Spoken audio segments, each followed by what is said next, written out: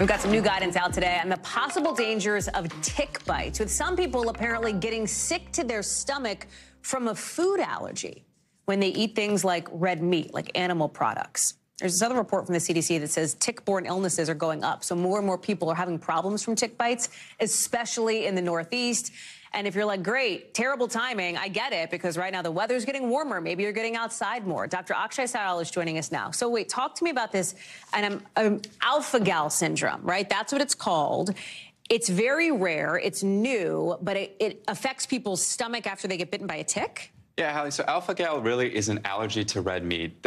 Our best guess is this develops after a tick bite. So basically what happens is you get bitten by a tick called a Lone Star tick. So about weeks to months after that. Is that like bigger or smaller than a deer tick, let's say? You know, I'm actually not sure size-wise, but it looks pretty similar. Okay. So you same tick precautions. But, you know, 4 to 6 weeks after you get bitten, you may actually start to develop an allergy to red meat, where every time you eat beef or lamb, you could get the typical hives and rash that you see with allergies. You could have trouble breathing, go into anaphylactic shock. But what we're learning today is you can actually only have stomach problems. So a lot of patients are really just having, abdominal pain or nausea or vomiting with no real answer, being labeled as IBS.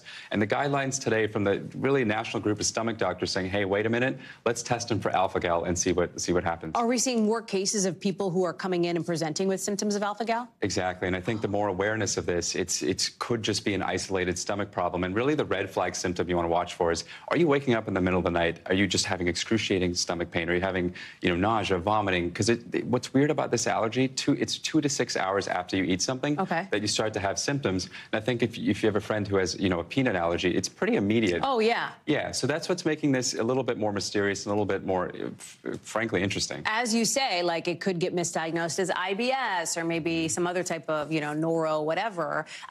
Are we seeing more of this because, like we talk about the climate perspective a lot on this show? The climate change is a factor here, right? Pull that thread, explain that for us. So, as the weather gets warmer, ticks like warmer weather. And as the weather gets warmer, ticks are going to places they weren't normally going to, like Canada. They're also spending a lot more time not hibernating because it's warmer in places they already were. So we talk a lot about, climate change affecting allergies with a lot of pollen in the air. Now we're learning about how it can affect tick diseases like Lyme disease or like alpha-gal. Now, I'm sure you're wondering, for those who have this, am I going to be okay? I talked to the leading researcher, really the world expert on this field, right before coming in. He said 3 to 5 years is what they're seeing. You're allergic for 3 to 5 years, but after that, if you keep a nice diet away from red meat, there's a chance of recovery. Do I love that you're calling the world's leading expert before you walk into the studio here? I do. Real quick precautions. I mean, it's just wear the long socks when you're hiking, check for tick bites. It's the usual tick stuff? It's the usual stuff. Okay. Dr. Syal, great to see you in D.C. Thank you very much. Nice to see you.